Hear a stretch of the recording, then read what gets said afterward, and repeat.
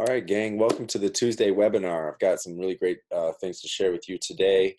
I'm going to cover some of the new changes we see on the dashboard up here in the menu, and then we'll dive into some of the marketing tools here that includes most of the profit dial stuff, and I'll just show you where you can find your settings there and where you can kind of build out your workflows, and then we'll actually build a couple of workflows together, and maybe we'll get into a call flow if we have time. If you have questions, by all means, enter them into the chat. And if you have questions for future webinars, you can actually submit them prior to Tuesday webinar time, and I'll bring them into the fold and actually address your questions then. But yeah, if you have questions as we go, just enter them into the chat and I'll address them as best we can. And so without further ado, you probably have noticed that there's been a change here on the dashboard. The menu is different. And so we've been rearranging some things. We're actually really close to releasing a new client manager system for REI.solutions. And so the Client Genie, the client manager tools that we've been working with, all that functionality will still be there, but we're actually growing the client manager to include some additional functionality and tools, and plugging in some of the holes and based upon feedback that we've had from users and things like that. So you'll be able to create a property record from the client record and things like that. So we'll demo that as that release is rolled out, and it'll happen before the end of the year. And so the next several webinars over the course of through December, we'll be addressing a lot of those changes in the client manager.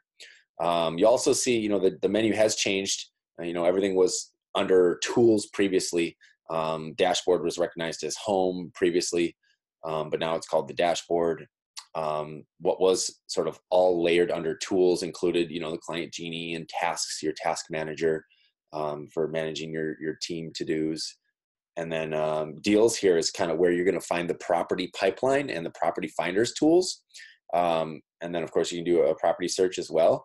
And the marketing tab is going to actually reference a lot of the profit dial stuff. Was previously, listed under profit dial and tools, but you'll see that it's all listed here under marketing. And then the web tools, of course, consist of the domains, websites, landing pages, the web forms and opt-in pop-ups tools for those pages as well. And then, of course, under resources, we still have the animation and content library. We have a property alerts where you can actually set up your alerts for properties types of properties that you're looking for. And there's a really cool marketing budget calculator is a really great tool for reverse engineering your budget based upon your goal and the number of leads that you need to get to achieve your goal. And so we'll actually do probably a webinar on that maybe next week, or we'll include that in the next week's webinar. And I'll put together a training video that you can find under here. If you have questions, you can come to the support center, you can check the training library. And of course, there's all the webinar replays as well. So all of the support is under here. You'll see a place for recent property searches. So you'll be able to pull those up. And then here's where your notifications will be turning up. And you'll actually, as you get calls and as you get web forms completed or text messages, you'll actually see a notification here for those. And so, as those leads are rolling in, you'll actually see that notice there. So let's dive into, profit dial here, and let's go, just real quickly, we'll go into our inbox here. And so if you're trying to access your profit dial settings, you probably, it was previously lined up over here, but now you're going to actually come to this gear icon, which is sort of our symbol for our settings. And you can actually click on this and it'll open up your settings here where you can build out your numbers, you can add extensions, you can upload your recordings for greetings and stealth blasts. You can set up your notifications. You can establish your keywords for text capture campaigns or text flow campaigns. You can set up your tags, establish cutoff times for your flows so that they're not being executed in off hours. And so yeah, there's a lot of functionality here in your settings. And as it was before, it's really easy to come in and add a new phone number. It's really easy to add new extensions for that number. You can actually click new, select the phone number that you're working with. and then you can actually add an extension there. Um, the recordings, again, is pretty simple, to upload a greeting or a stealth blast message, something short and sweet that can be used as a follow-up. And it's very easy to just click add new. You can, use Voxer or another tool to capture your MP3 and then upload it here. Or of course you can record by phone. You can actually call in and record over the phone, get your greeting loaded up that way. Notifications. So this is a new addition, and what you can do is you can come in here and you'll see that there's a primary email address already associated. You can add the number, and we can click here to update that. And so this is coming from the account record. And so this is actually under here, my account, if you wanted to go to it directly. And right here is the mobile number that we'll use to get notifications. And so you can put your phone number in there, and again, just go ahead and update that. And now if we go back to our marketing inbox, we go to our settings again, we come to notifications, we'll see there's a phone number in here, right, where the notifications can come to. And we'll just go ahead and come through the system here, and we'll start to decide, okay, where do we need a notification for, right? Certainly incoming calls to any of the profit dial numbers. You can actually specify which numbers and whether you need an email or a text notification. Incoming text messages, we now have a notification available for that. And so previously, we didn't have the text notification or when a text message was received in the inbox, but now we've got that available. So you can actually decide if you need an email or a text notification when a text message is received, right, on your particular tracking number. And then you can also receive a notification when tasks are triggered, right, or assigned to you, or when a task is overdue or due up. And so these tasks would be assigned as part of workflows or as a part of call flows. And as we know, there's a bunch of functionality in the workflows and call flows, and we'll get into that here in a minute. But as those workflows are executed, they will trigger tasks that are going to turn up on your global task list up here. But you can decide, again, if there's a notification that's appropriate. Maybe you have a text message notification going out or an email notification when the task is due. And it says here, the task notifications will be sent the morning before it is due and the morning of the due date. And so, again, we can go ahead and save changes here, and the settings would be saved then on the notifications. Additionally, you can have keywords. We talked about this in a previous webinar. If you go up here and you search the video replays, you can find a full webinar on creating keyword campaigns. And so, depending upon what type of contact or client you're trying to market to, you can actually create a keyword campaign for buyers, centered around the keyword home. And so if they text in home to this number, it'll trigger the workflow. Or free, maybe you want to trigger an easy way for property finders to opt into the system and to access your landing page so that they can start to get into the property finders portal, right? So you can actually recruit bird dogs with this campaign. Or again, maybe you want to just do something, for, just easy for distressed sellers, so this is keyword sell for just motivated sellers, so there's definitely a variety of campaigns that you can build. And then once you've created the keyword campaign, you actually just market this, text cash to this number or text sell to this number. And anybody that texts in the keyword will trigger the text flow. And so we'll actually show you some of those workflows here as we go. Here's tags. Tags are super important. We've talked about tags previously. There are different tagging conventions you can come up with and different tagging strategies. One that I've referenced before is the no lead left behind tag. I use as an umbrella tag for all of my seller suspects. So anybody that just I captured a lead and I had a conversation with them, if it didn't go into the point where I was setting an appointment and writing an offer, I would just tag them as no lead left behind. So I can just roll in all of these into my, my first of the month or my 15th of the month follow-up. And so I can actually do a text blast to all of my leads that are tagged no lead left behind on the first, or I can do a stealth blast, ringless voicemail to each of them or the whole group all at once on the 15th of the month. And so again, that's just one example of the type of tagging conventions you'll come up with. And you'll see there's a lot of these tags that are already established in the system, and then there are the custom tags that you will add as you go. And then cutoff times, and we mentioned this, you can actually specify where you want to cut off the automated follow-ups. And so I might shift this to 6 p.m. because I'm in the office from 8 to 6. And, I don't want to actually bother people after that hour. They're most likely at home or at dinner. And, I'm going to keep it to business hours. And you may have, different desires, based upon when you're available or when you want to cut off your automated follow-ups. But the 8 to 9 window is, where it's established, because most states you're not going to be allowed to do anything after 9 p.m. And in some states it is 6 p.m. And you can actually check your state for compliance laws. And if you come to marketing and go back to our inbox here, you'll see there is actually a place for compliance. And this is just referencing to the rules and regulations for when and how you can do text blasting and text messaging and things like that. And it's different state by state, but you can definitely just kind of peruse this. If you have any questions about it, you can, you can actually check with an attorney, or, if you have any real concerns. But right here is the state by state compliance. And so you can just kind of go in here and you can see what hours are allowed. So if I'm in Michigan, for example, and I'm able to do this from 9 a.m. to 9 p.m., right? And so now if I want to adjust my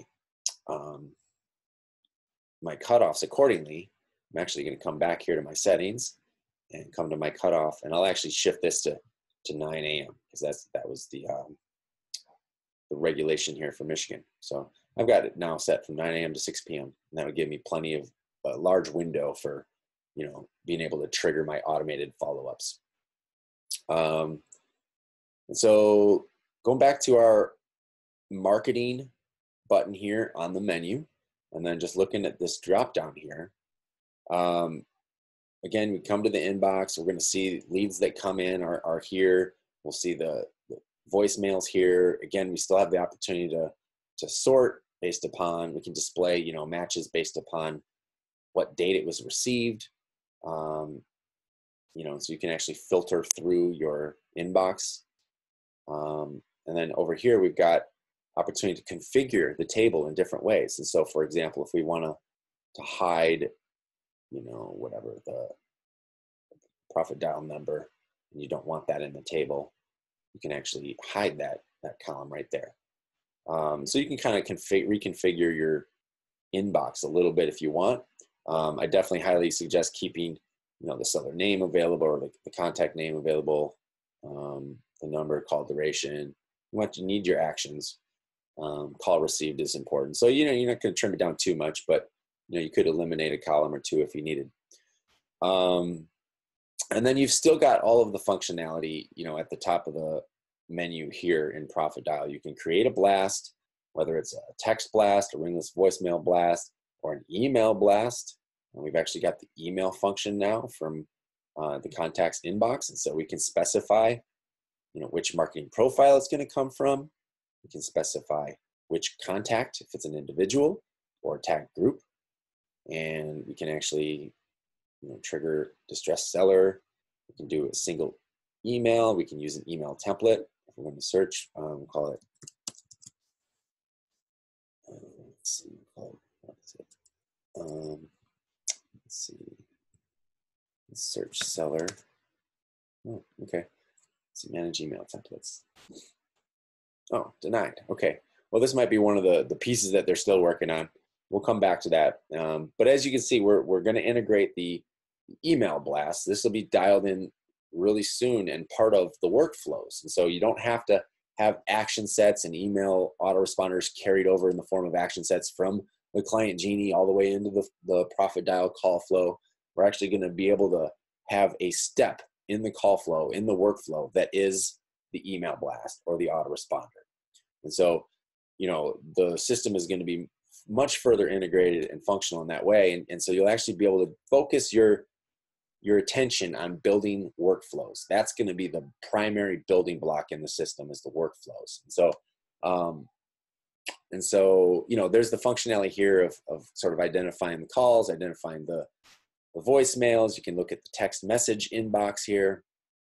You can actually, select any of these leads and you can trigger an action. So for example, if we want to do something with this particular call, we can opt them in or out. We can trigger one of those flows, one of those all important workflows, mark the email as read or the voicemail as read, archive the call, once it's resolved, and clear out the inbox. And so there's all that functionality there still, and additional functionality over here where you can access all of those same functions and even view it in the Client Genie.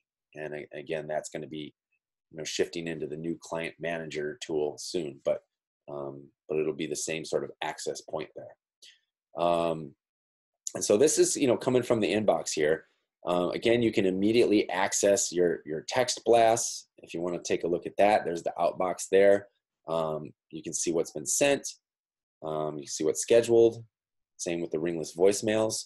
You can see what's been scheduled or sent, and you can actually shift between the ones that are manually created versus the ones that are created via flow, right? And so any of these that were set off as part of a workflow or call flow, you can actually sort those out and identify those. Coming through here again, the ringless voicemails, the text blasts, we look at those. So now we're getting into the workflows and the call flows. Call flows are obviously the flow that is triggered when somebody calls into a particular number. And you can see we've got a postcard campaign flow currently attached to our demo number. And, there's different types of flows that you can create. And we've covered a lot of these in different webinars. And so definitely don't hesitate to go into the webinar video replays here and search for call flows, and you'll get a couple of results there that would be worth watching. And one of them that's really, useful again is this postcard campaign flow. It's got some automated pieces in it. We'll just take a quick look at this one. And so for example, it'll have smart routing at the top where you can identify first time and repeat callers. And the reason that's important is because you can actually branch them off in different directions and have them resolved in different ways. And so the first branch here for first time callers will be tagged as a direct mail lead. They can go to the 24-hour greeting. And now there's a branch here. If they leave a voicemail, they can, it's an important, message because somebody's demonstrating that there's some motivation and interest in your services. So you can actually get a notification on that, and then you'll get a task added to the task board. And, that will help you to call them back and have that all important live call with them, set the appointment, write the offer. And then no voicemail is you want a little bit something different to happen. So if they get to the greeting but then hang up for whatever reason as they're listening to it, we can have a delay of 5 minutes and a text reply. Say, hey, sorry I missed your call. Do you still have a house for sale? We can help no matter the conditions or situation. Click here to get a fast cash offer in 24 hours. Link to the landing page, and then thanks and your names, because it's a personal message from you. And so this is automated. You don't have to send this manually anymore. You can put this into the call flow and it'll be triggered automatically 5 minutes after they hang up. And then a delay of a day after that, and then maybe a ringless voicemail. It's like, hey, I had your number on my desk. Didn't want you to fall through the cracks. I can get you an all cash offer if you still have that property for sale. I'd love to know what the status is. Thanks. And then give them the number to call back. Include the same phone number, the same tracking number, so that when they do call back, boom, they're recognized as a repeat caller. They get tagged with a stealth mail callback, and then it forwards to a live answer, right? And it forwards to your backup, and maybe this is somebody on your team. Maybe the next one step is somebody on your team, or maybe you have a third party service like Pat Live or some other responder with their script, and they can actually enter that lead into your system through a web tools landing page you create for them, a little internal use landing page. If you like that idea, I have a webinar replay on that, on how to create the Pat Live web form, and then, you know, set that onto a landing page and share that with your responder for, you know, for use as their script. And so that would be the second branch of this particular call flow. And, you know, I demo this particular call flow once in a while because it's really useful and powerful. And I you know, would love for you to be able to put this together in your system.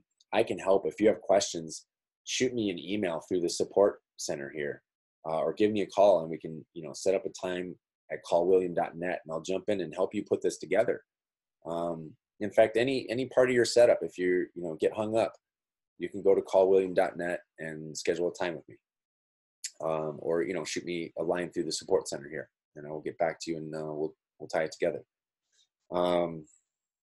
And so, you know, going back to our marketing access to all of our profit dial tools here, the call flows are really cool and powerful. And again, these are related to the calls that come in on a number. What happens to that caller? Is it routed to a live answer, forwarded to, you know, your team? Is it forwarded to a greeting or a voice message? You know, and then what happens after that? You know, what sort of automated steps do you want to include based upon whether or not they leave a message, or whether or not they're, you know, first and second time callers? You know, so there's lots of neat stuff you can do. And if you just click on add new call flow here, you'll see the forwarding, the greeting, the voicemail, tagging, action set, which are, you know, carried over from the CRM, smart routing, which you could stick at the top of your flow, ringless voicemail, which is the stealth blast, you know, the interactive menu, if you want to use that to actually strategically outline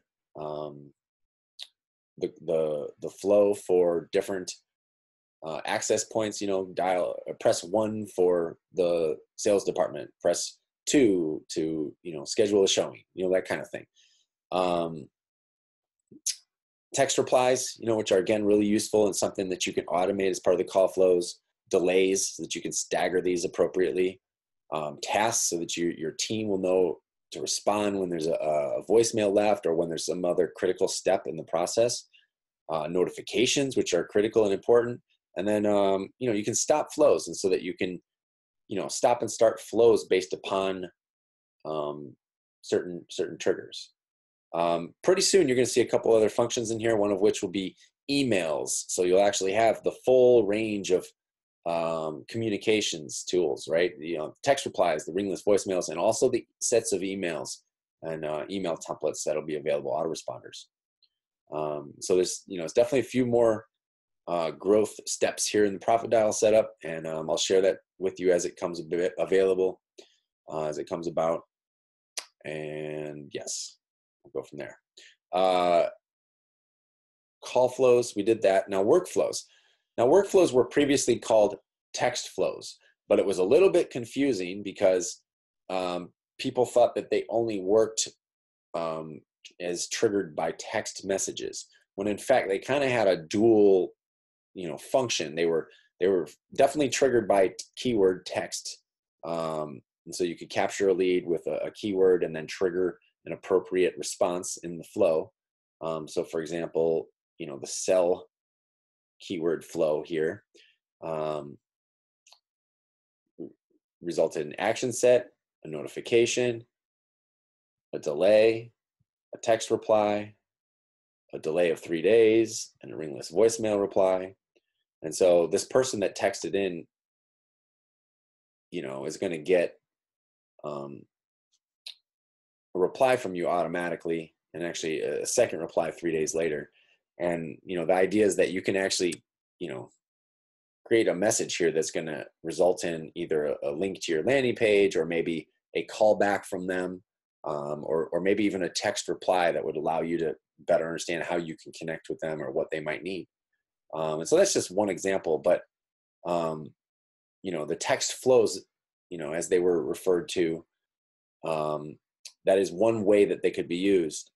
The other way that the text flows, now called workflows, could be used is you can actually trigger from the inbox a series of events, you know, based upon how you want to resolve a lead, whether you need an offer to be written and you want to set up a task there, or you want to set a notification that the offer is going to be written and going to go out, and then maybe you want to have another task to analyze the property and run the comps, and then maybe you want to have, you know, another task to you know, have the set the appointment. You know, and in this case, let's look for an example here. One of them that we had was a no lead left behind short-term follow-up. And so this could be if you attempted to call back a voicemail and they didn't pick up, but you want to trigger a workflow so that you don't lose track of that lead, right? Because you call them back once based upon their voicemail and they didn't pick up. And of course, you can leave them a message and you might end up playing a little phone tag. But even in the course of that phone tag, you don't want to lose track of that particular lead. So you know, it can trigger a no lead left behind workflow. And it would include a tag so that they roll into your long-term process there. Maybe an action set that includes, you know, the email autoresponder or some, you know, a source and a category for that particular contact. Then a delay, maybe 30 minutes, and a text reply. Hey, sorry, missed your call. I would love to discuss your situation. I believe I have the right solutions to your dilemma. Visit my website at here and give me a text back to let me know how I can help you. You know, something like that. And then a delay of 3 days, and then another text reply. A delay of 7 days, a ringless voicemail. And this might prompt them to call back, you know, a particular number that would identify them as a repeat caller, you know, so there's different ways you can strategize that. But again, this would be the type of workflow that is triggered when you get to that point that you've attempted to call somebody back after they left a voicemail, they didn't pick up, and now you want to further resolve that lead. So, you know, if you're working out of your inbox, what you would do is, you know, you'd come to this lead and you tried to call this Corey Seller back and he didn't pick up. You know, you still want to get a hold of them, and you come in and you trigger your workflow, and you just come in and say, no lead left behind, you know, 7 days short-term follow-up. And then you can choose which number it's coming through from if you have, you know, multiple tracking numbers you're working with, which I highly recommend, because then you can create unique call flows for each number.